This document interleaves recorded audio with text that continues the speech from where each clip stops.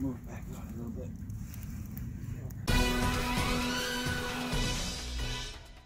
So I came home from work today and this is what I found. I guess the wind just blew them off. Guess I'll try to put them in again. Much later. Whoa. Holy mackerel. This is overflowing. It's almost 60 degrees out, so I guess the flow has picked up a little. Yeah, this one's almost ready to overflow too. And this one. Wow. Oh, shoot. Okay. I gotta get a new container to put those in. I have an ale bucket, or an ale pail, as they call it. Okay. This is my ale pail. I didn't have the cover for it, but this one's full. So I gotta get another thing to put the sap in. Stuff that's out there. It'll probably fill another one of these up pretty easily.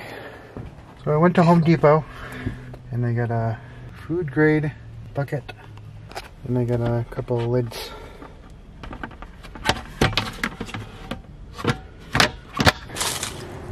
So I got my bucket here.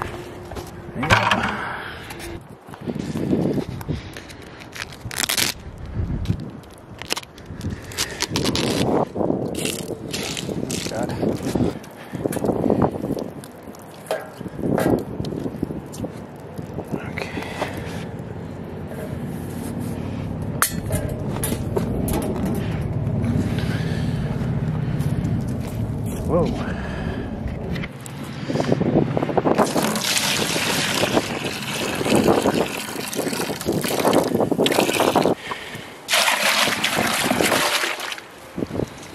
Jeez, that was just one bucket.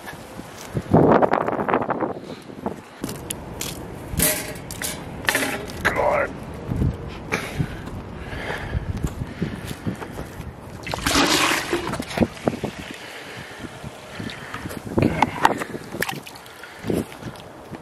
Maybe I should have got 2 buckets.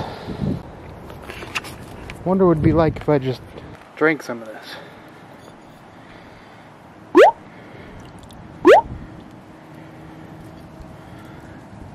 I think that just looks like water.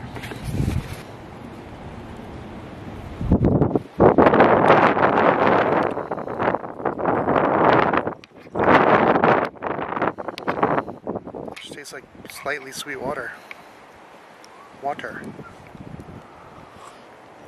Alright, I'm gonna put these lids on the buckets now.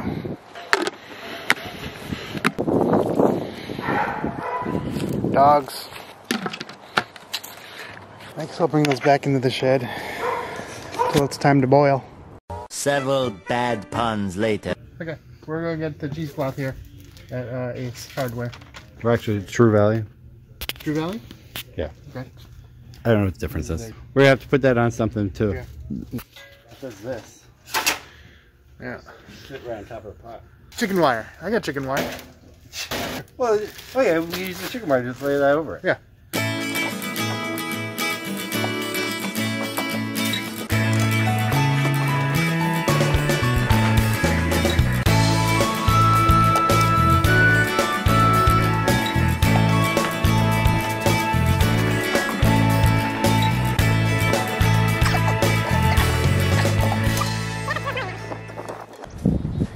We got some chicken wire.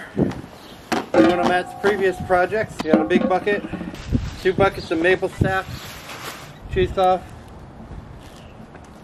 So far, we determined this was going to make about a quart maple syrup, and it's cost us over 60 bucks.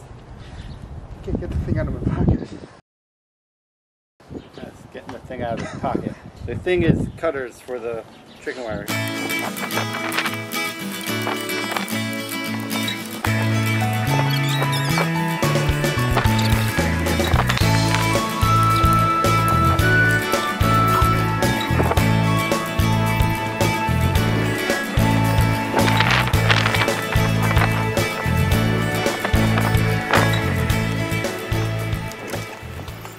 is what our cheesecloth looks like. Matt's gonna be pouring the sap. This is the sap. Into here, I'm gonna stabilize the screen while he does that. Oh my god! Can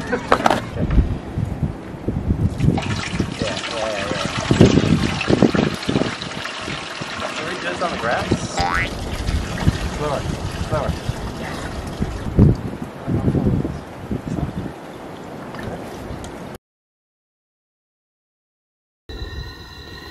Alright, so this is there are some still things that are floating in there. So Matt says we're gonna have to do a secondary. When we filter it, you'll see it after when we filter it. Okay, we've been, this has been on the heat for about 30 minutes, I would say. A little bit of steam coming off the top. So it's been, Matt thinks about an hour. Yeah. We're at a pretty ripping boil here. It boiled over a couple of times. I shut off the gas. Matt has been scraping the foam off the top. No. But it goes like that, and then there's a... We'll get more footage of that later. There you go. Look at that foam. Look at that beautiful foam. So we have a big plan that we started a fire. We're going to try boiling the second pot, at least starting the boil on the fire. This plan's going to go poorly. If all things work out right, maybe we'll have some smoky maple syrup. Right? Oh yeah, we're going to use this gate, sort of like a Grill to hold the pot out of the fire. Okay. Alright, so we got these big plumbing pipes that I had hanging out. We're going to lace them through here to kind of give it support, and then pop it on top of the fire.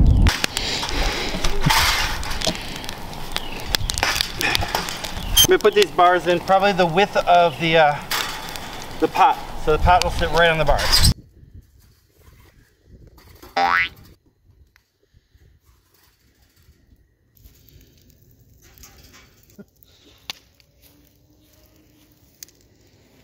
I got Matt adding some wood here, some wooden strips to the fire to get it super hot. These are like skinny strips. Those little strips he's breaking up right now are maple, so that's gonna be fun. I took a piece of maple and I threw it into the fire. It's right here. I'm charring it up on both sides, and maybe we'll scrape off some of the char. Then we're gonna throw it into the pot to really give it like a charred, smoky flavor. Yeah, come on, look at that. What's that called? Staving. It's like what you would do with like some like less expensive wines. Will rather than use the oak barrels, they'll use stainless steel barrels and put oak staves in it to put that oak flavor into the wine.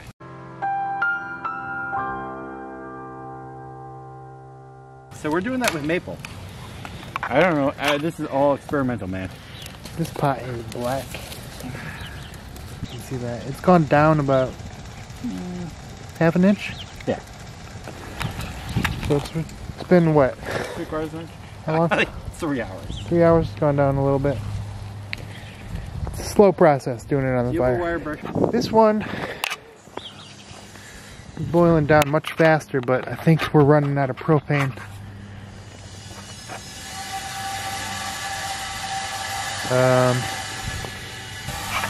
So we're probably just gonna have to fill it up tomorrow, continue the process tomorrow.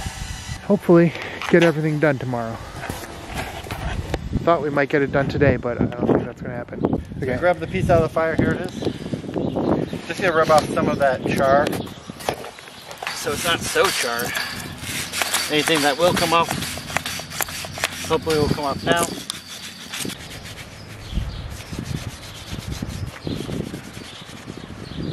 Alright, I'm going to drop it in. Alright.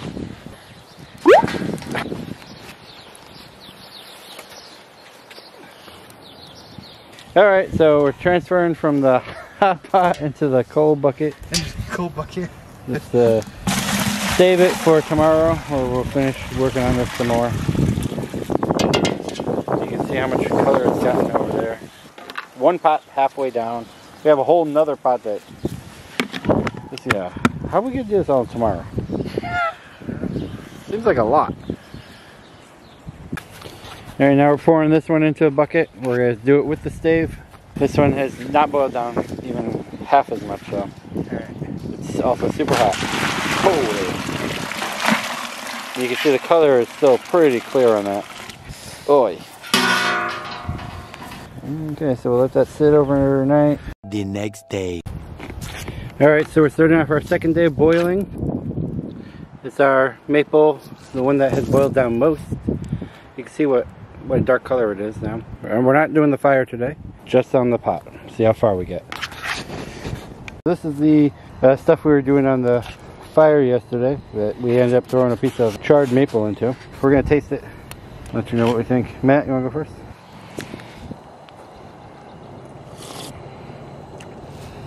Oh yeah, you can definitely taste the smoke in there. Is it? I guess that's it. Oh yeah. It's interesting. Oh my god, it smells like such great maple over here. It really does. It smells like kettle corn, kind of. We're going to add that to this once this starts boiling pretty good. It smells of gas again, so Matt's going to try to Yeah, when it boils over like that, it's been knocking off the flame. Okay, yeah, it's boiling. Holy! Yeah, it's going. So why don't we add some of the other stuff into it?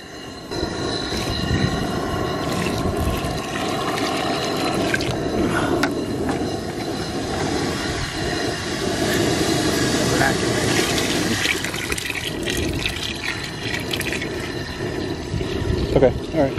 We'll do a little bit by little bit. We added the wooden stave to the pot. It's been on there now for about 2 hours, probably, with the stave in the pot. Now we have both pots have been condensed into one pot now. Okay, so we settled in by the fire because it is properly snowing out here now during our maple boil. I'm taking a picture of Matt while I tell you this. Matt's warming his tenders by the fire. One eternity later. Setting up the cheesecloth to filter the boiled down syrup into a new pot. We just took this off. It's looking pretty dark. We took these jars out of the oven. Oh, that's fogged up the lens. We had these jars in the oven at 250 to sanitize them. And that one over there too.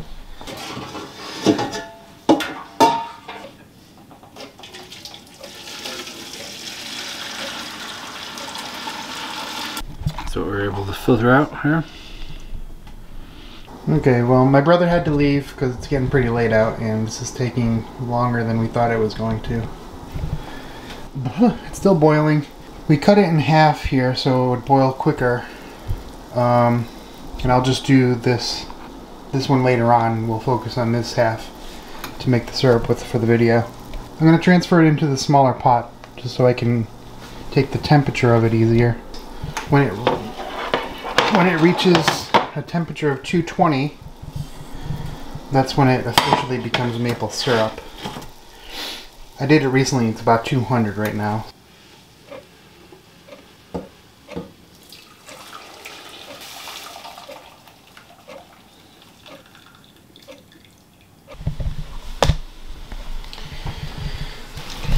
Alright, so I got my candy thermometer in the syrup here and it has to reach a temperature of 220, which it's right about at 220 right now.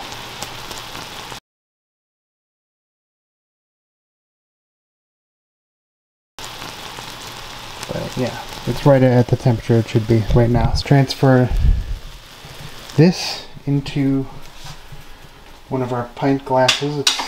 I put the cheesecloth and I doubled it up a couple times to make sure I filter everything out that I want to. Very carefully I'm going to pour this into here.